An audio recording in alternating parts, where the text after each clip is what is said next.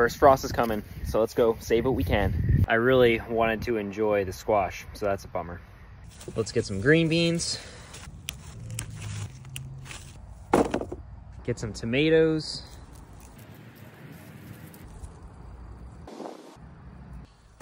That's a pretty good haul. We've got a few eggplant hiding in here.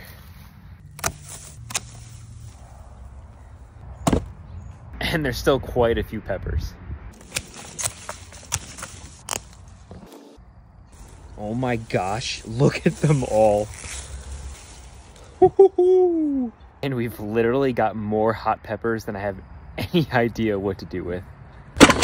Well, I guess this is the way that anyone would want to end their spring and summer garden. And we're just so thankful for all of the produce that we got this season. And I'm really excited to do it again next year.